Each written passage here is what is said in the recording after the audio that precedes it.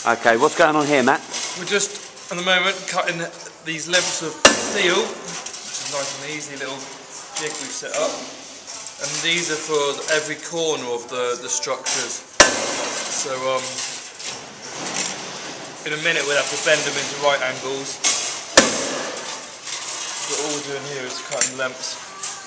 I've already done 60. Alright, how long has that taken you to 60?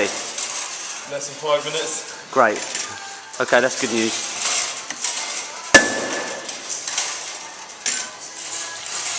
That's a neat way to rack them.